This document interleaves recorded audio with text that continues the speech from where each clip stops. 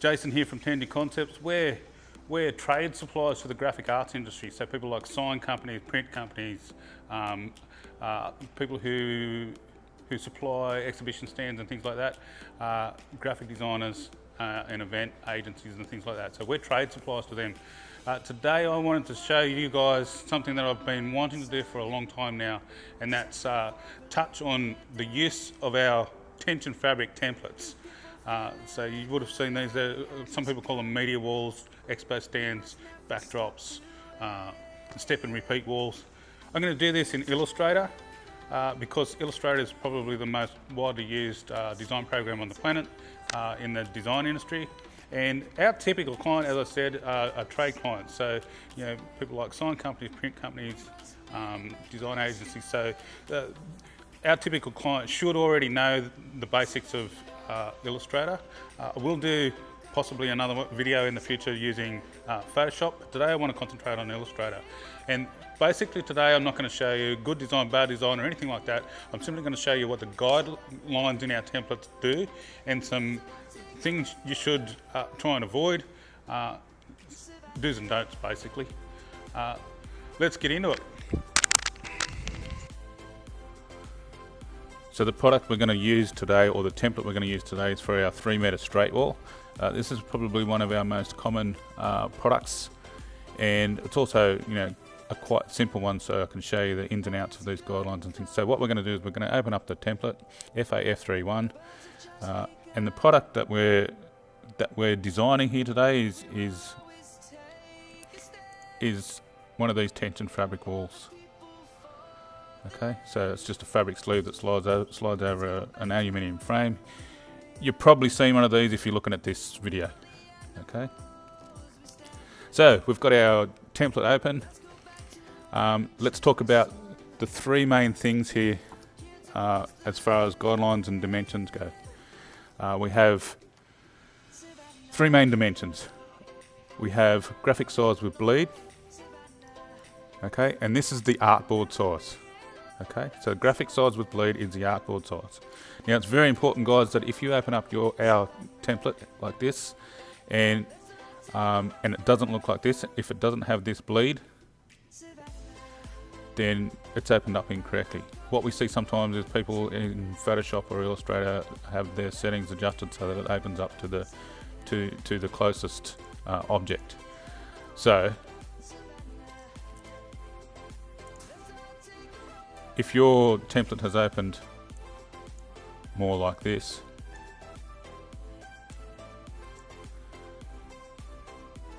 then that's incorrect. Okay, so it's got to look like this with the correct bleed. Now the second thing we want to look at is whether you've got the correct template open. So we sell 2 models of these straight walls, and one with round corners like this, which is the original type, and we also sell them with square corners. So just use the correct template. This dashed line is actually what we're going to use to cut. It can also be called the visual area, because this is exactly what you're going to see. So if we have a look at our product here, right, so this dashed line is actually the edge of this actual product. Okay, so anything outside of this dashed line is going to get cut off and not seen. Anything inside of that dashed line is going to get seen. Okay, now in the third dimension that we have is what we call a safe area. Now in some of our templates you're going to see this called as primary image area. It just depends, it's just what we've called it at the time when we created the templates. So safe area, primary image area, whatever it's called, but that's this red line. Okay, so the solid red line. Okay, so what is the purpose of this red line? And remember, guys, this is just a guide. This is just us saying, this is what we reckon, this is where we reckon is a good place to keep all your important things like logos, text and things like that inside that red line. So that's what it's there for. So if you do have a design which, you know, needs to come out a little bit, like, then it's no biggie. Yeah, if it's like that, it's no bigger. This is like I said, it's just what we reckon is a good place. to do this. Now the reason why we have this so far in, because some people say, oh, it's so far in. We've got to remember, guys, that this is stretched fabric. So that end product that I just showed you there, it's stretched fabric. So the closer you get to this edge, the more likely it's going to be that this could possibly warp a little. You know, your text, your fabric is going to warp a little. So this distance here is where we know that you're not really going to have any issues with that. Okay. Okay, so let's move on now to our layers panel. Okay, so we'll open up the layers panel, and what you will see here is two layers, artwork and template. Okay, so the template layer has all your information and all your guidelines in it. Okay, so we can turn the info off and each individual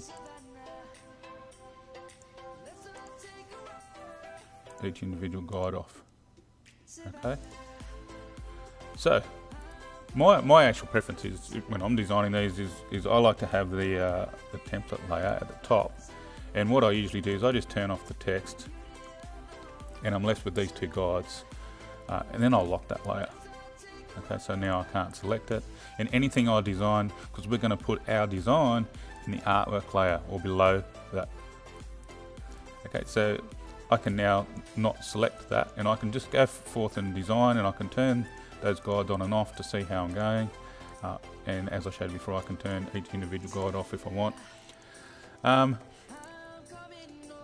Let's design something. Let's first talk about, as I said before, I wanted to design a few little things here, or show you how some designs work, so that I can give you an indication of what we commonly see people do incorrectly. Okay, let's take a couple of different designs. The first I want to show you is using a photograph as the full background of your product, or the full background, full bleed of the wall. Okay, so let's grab a photograph. Okay. So what you want to do with your photograph, if you want this to be a full bleed background, you know, photograph to the edge of the visual area, or the edge of the product, what you need to do is you need to extend this all the way to the edge of the artboard. So you'll see over here I've got this extended all the way to the edge of the artboard. Let's just make this a little more manageable.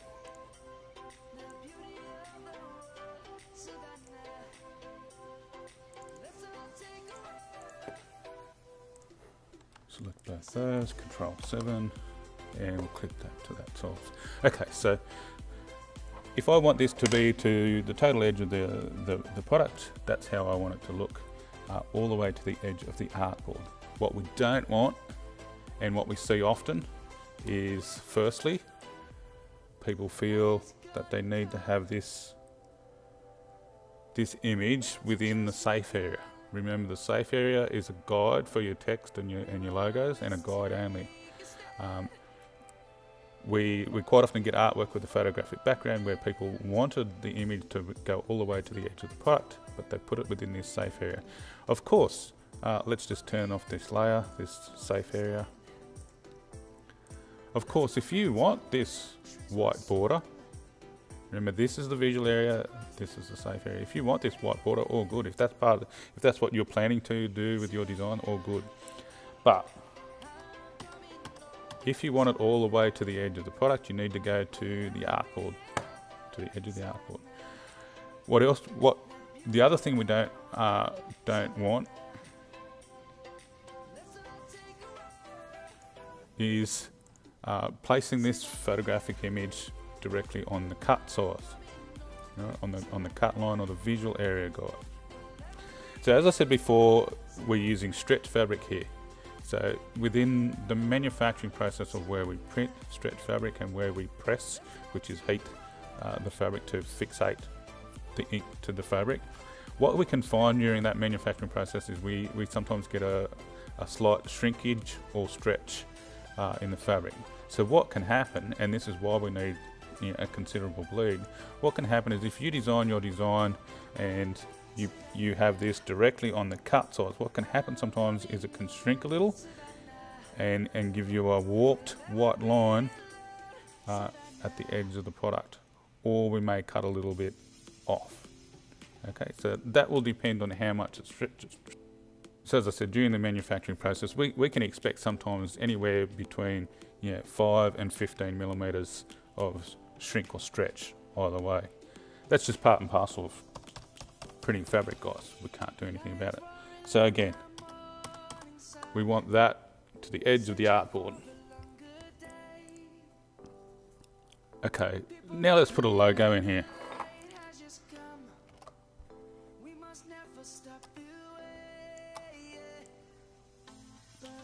So with logos and text, as I said, we want to try and keep these within within this safe area. Okay, so it doesn't matter too much if you a little bit out, but you certainly want to try and avoid getting too close to that that visual area or that cut line.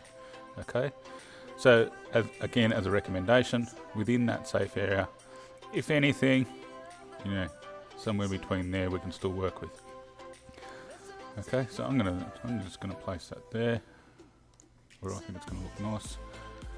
Let's have a look.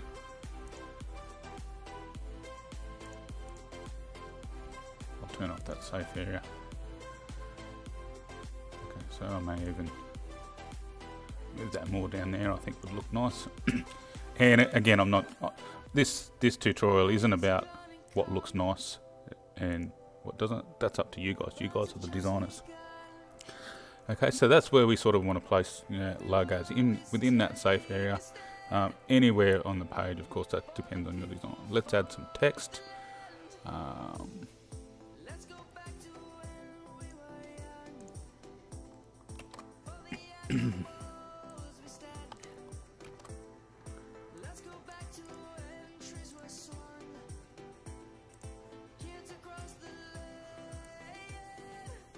So usually when I'm designing something, I keep the text within that safe area as well. Okay. If anything, you don't want to sort of come past here, but we feel that this safe area gives you a nice, good indication of negative or white space for your design anyway. Okay, so that's basically how this design I want to look. Okay, let's talk about some other designs.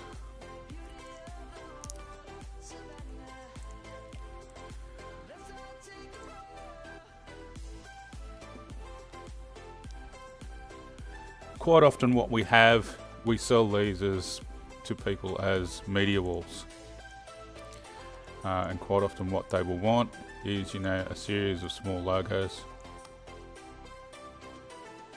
So typically when I'm designing something like this, personally, my preference is using the effect tab, transform, and using a transform effect. There's tons of different ways you can do this, and probably more efficient ways, I'm not sure. But this is the way I do it, and it gives me the ability to separate them with certain distances, with a certain amount of copies. You can adjust the vertical and horizontal distance as you please, and also add another instance where you can go vertical and lay these out as you see fit. The reason but let's say you wanted your media wall or your step and repeat wall to be staggered and some of the logos off the edge. So I've actually got one up that we're about to print right now, which art's been supplied by a client. So it might be better to just quickly show you this one. So this is what the client has supplied. As you can see, they've put the logos to the edge of the visible area, and that's what they're expecting to receive, with the logos on the edge of the actual product. And you can see they've staggered these in a nice way. It's going to look really nice when it's up. But what I've needed to do is to fix this for them, because as I said many times, is what we actually need for a full bleed is for these logos to be extended out here. Okay, so if you want your logos to be cut off like that, you still need to extend these past this visual area. Okay, so we want your art set up like this, where the logos extend, you know, at least to the edge of the artboard. Okay, so this is correct. This is not the correct way. Now, of course, we can still print this, but we would have to get the client to take responsibility if these, you know, shift or aren't exactly where they want them. Okay, but that's basically how we would need it set up, like that, as opposed to that. Okay, so now let's talk about some solid backgrounds, and also some things like some, you know, solid stripes or patterned background or patterned stripes, you know, like vector patterns or anything like that. But we'll keep it simple. So let's say you wanted your media wall to be have a solid background color. So let's make that happen. I'm going to put that to the back.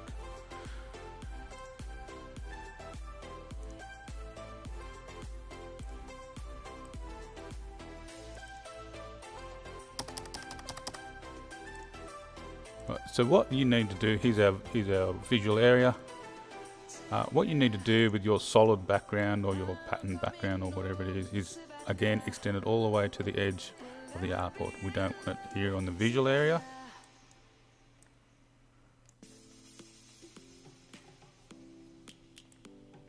Okay, so we don't want it on the visual area like that.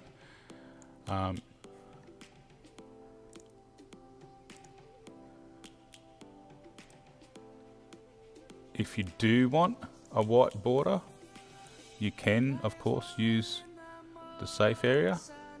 But if you want your color or your pattern to extend all the way to the edge of your product, you need it to the edge of the artboard as such. Okay, so let's say we wanted a stripe. Same thing, guys.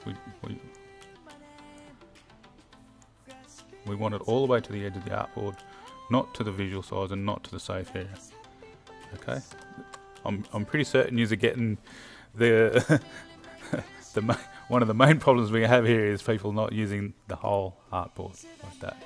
Okay. Okay, now let's go through saving your file. Okay, so you have this design laid out the way you want it. There's a few things that we need to do in regards to saving it. Okay, so the first thing you want to do is you want to outline all your fonts.